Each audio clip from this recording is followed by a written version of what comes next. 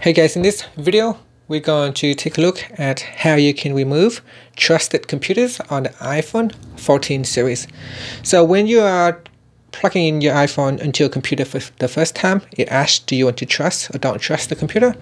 After you have tapped on the trust button, it will be stored on your iPhone. So if you want to remove that trust, what you need to do is first let's go back to the home screen. On the home screen, tap on settings. And in the settings screen, you swipe up to go down and tap on General. Next, swipe up to go down and tap on Transfer or Reset iPhone. Then tap on Reset. After that, tap on Reset Location and Privacy. Now put in your screen passcode. And then tap on Reset Settings. And that's it. Once you have reset the location and privacy, then the trust has been removed.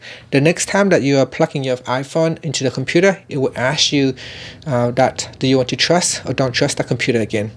And if that computer wants to access your any information on your device, you will need to provide a trust again.